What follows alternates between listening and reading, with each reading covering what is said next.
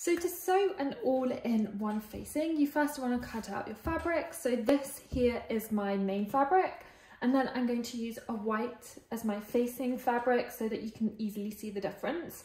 And then you want to sew up the shoulder seams first. So you're going to be sewing up the shoulder seams of the facing together, and then you're going to be sewing up the shoulder seams of your main fabric together as well.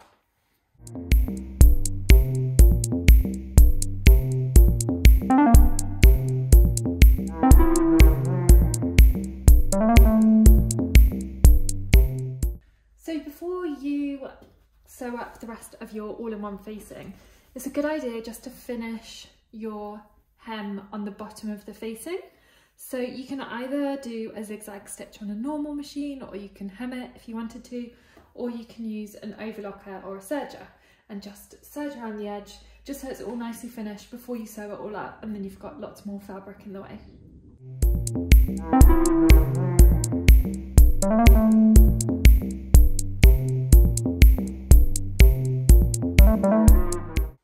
So now you want to just pin your necklines together with the right sides facing. So you're going to have your main fabric like so, and then your facing fabric with the right sides together of those, making sure you've got them the right way around.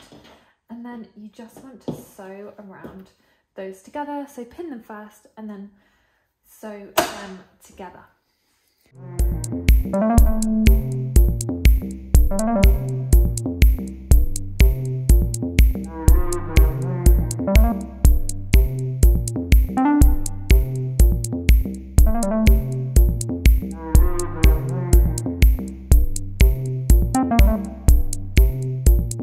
So I've just sewn around my neckline, and now what you can do if you want to is you can understitch it.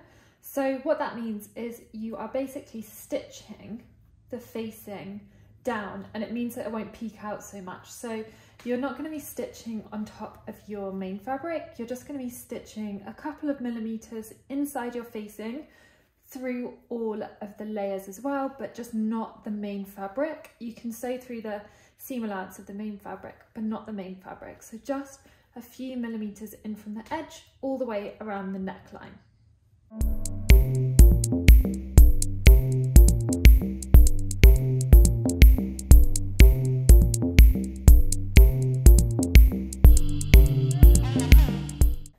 So I've now understitched around here. I've also clipped into my curve, and the more curved your curve is, the more often you're going to need to do the snips. So I've done mine about every 1.5 centimeters, and then I've just pressed it as well, because it's a lot easier to press now than when it's all finished. So I've just pressed around the neckline, and it just means that you can't really see it when it's on the outside here. So then what you want to do is just lay it all flat. And we're going to be doing what's called the burrito method. You've probably seen it online, called the burrito method. So what you want to do is literally just roll up this section here, like so, and then flip this side back on itself. So that rolled section goes inside, which is why it's called the burrito method. And then you're just going to match up everything. So I'm going to pull the facing around here, pull the facing around here, and then you just want to pin around here, which is one of my armholes, and then sew around there as well.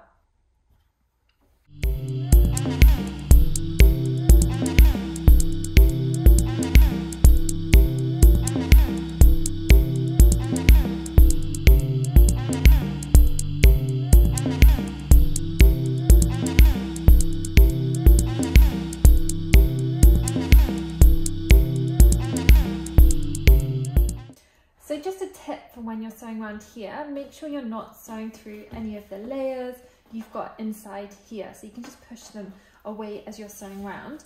And then once you've done it, you want to clip around any curved areas. And again, the more curved an area is, the more snips you'll want to do. And then we're just going to turn it the right way around. I'm just going to finish doing a couple more snips around this armhole.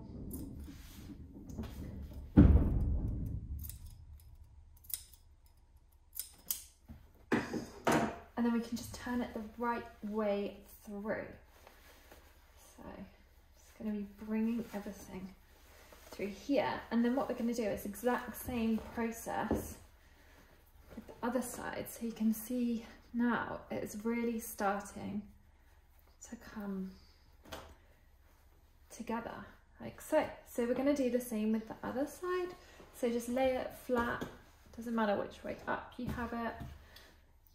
And then start rolling this side up, coming towards the side you've not sewn yet, and then flip it so that you have that burrito rolled section inside of there. So now you can pin around the other side of the armhole. So again, you just want to pin around here, sew it up, snip into it, and then you can turn it the right way around.